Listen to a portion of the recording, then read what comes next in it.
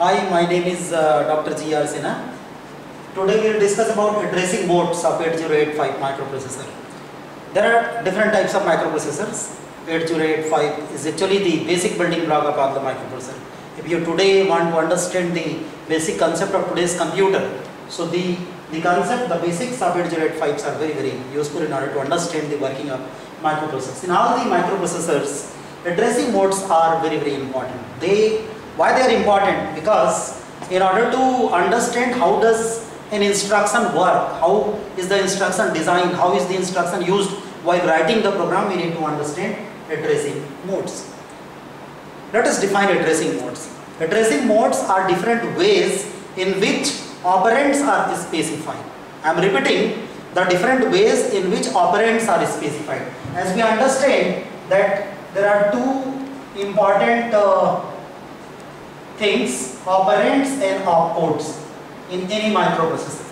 Opcodes are hexadecimal codes and the operands are, I am writing one example. If I write MVIA 32H, MVIA 32H is an instruction where MVI is the mnemonic, A is accumulator and 32H is an 8-bit data. So register here is accumulator and 32H, that is an 8-bit data. So 8 or 16-bit data, which we call as immediate data, and the registers are called as operands. So there are different ways by which we specify the operands.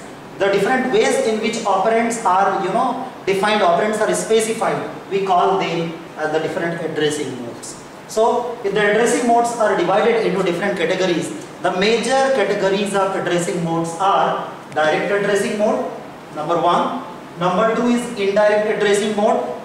Then register addressing mode, immediate addressing mode, then implicit addressing mode. These are the main types of addressing modes of 8085 microprocessor.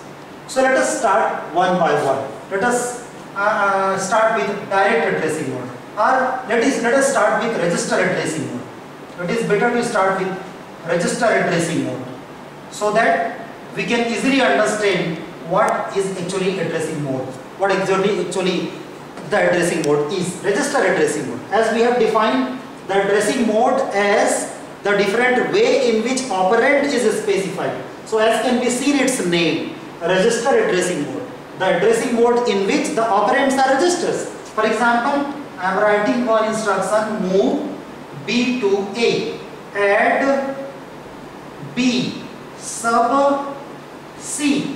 We can see that all the operands in all the three instructions are registers A, B and C, and therefore these instructions are under which addressing mode?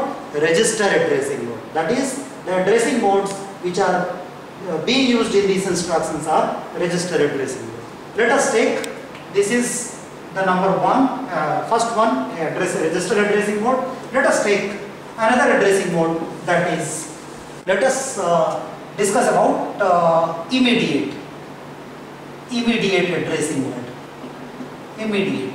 Actually, in terms of microprocessor, immediate is the term which is used for 8-bit and 16-bit data, that is immediate data. So it's very simple. Normally in all the instructions usually where I is there in the mnemonic, they fall under the category immediate addressing mode. Otherwise wherever 8-bit or 16-bit data are present in the instructions called as immediate addressing mode. For example, if I write MVIA 30H, this 30H 8-bit data is copied into accumulator. I is also there, that is so as to understand easily. So in 8-bit data, which is immediate data, is present. So this instruction is the example of immediate addressing mode. There may be n number of examples like ANI 00H, CPI 32H. All these instructions are LXI. LXI is normally the syntax is LXI register pair. So if I write LXI B means BC register pair is there. So I will write 3070H. So this 3070H is the 16-bit hexadecimal data which is to be copied in B and C respectively. So all these examples are under immediate addressing mode. Let us take, this was the second example, let us take third one, that is direct and indirect. I am considering, I am taking direct and indirect together. Why? This is very simple. By one example, if I write STA 3000H, and there is another example is tax B. Let us understand how these instructions work.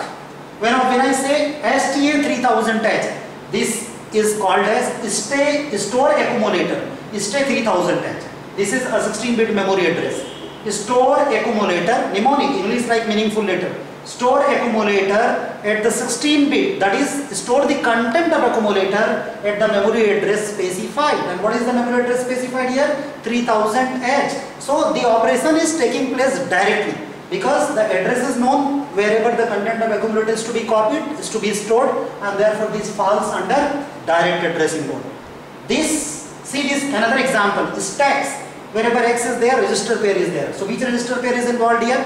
BC. Store accumulator indirectly. Why do we call it as indirectly? Because this will also do the same thing. It stores the content of accumulator at the memory address specified by the register pair which is given here. That is, when I say stacks B, so B and C will have certain content. For example, B is 10H and C is 20H. So if you combine B and C as a register pair, if you see B and C, it is 1020H. So what will happen? The content of A will be copied into 1020H. That is the memory address 1020H.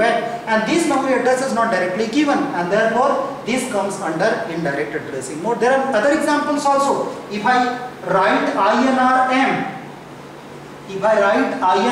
that is, this is example of indirect. INR M. What is INR M? Increment memory.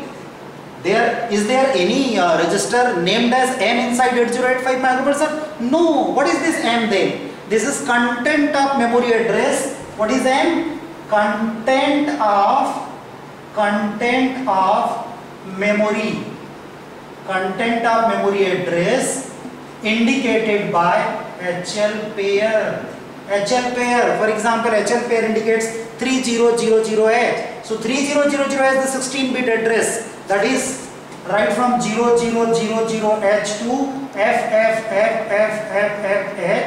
These 64 kilobyte total memory locations are there. Out of these locations, one location is indicated by HL pair, and at that address, the content of that address is called as M. So that is not directly given. So what does it do? Increment memory, content of memory means it retrieves the content of the memory address indicated by HL pair, then again increments it and copy it into the same memory address. That is, the content of the memory address is incremented by 1. So this is the example of indirect addressing mode. I would say in all the instructions, whether it is move M to A, whether it is DCRM, in all the instructions wherever M is there, capital M is present in the instructions, all those instructions come under indirect addressing mode. Like direct addressing mode, LDA 2070H, this may also be considered under direct addressing mode. Now let us take the last one, that is fifth addressing mode. And what is that addressing mode? Addressing mode is implicit addressing mode. Some of the literatures you will find it as implied or implicit addressing mode. These are equal things, implicit or implied.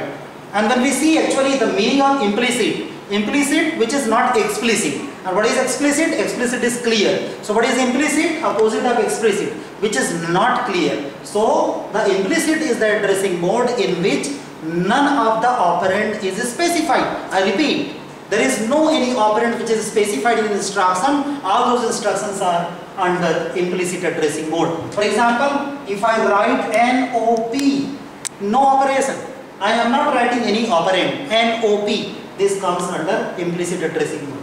If I write HLT, halt, no operand. If I write STC, set carry, if I write complement carry, if I write complement accumulator, all these instructions are under implicit addressing mode. So this is about all the addressing modes. Let me conclude about this small lecture on addressing mode. Addressing mode is the different way in which operands are specified. There are 5 different types of addressing modes. direct addressing mode, indirect addressing mode, register addressing mode, immediate addressing mode, and implicit addressing mode. The way we perform the operation over the operand, accordingly we have two addressing modes like direct and indirect, and if the operands are registered, the addressing mode is register addressing mode.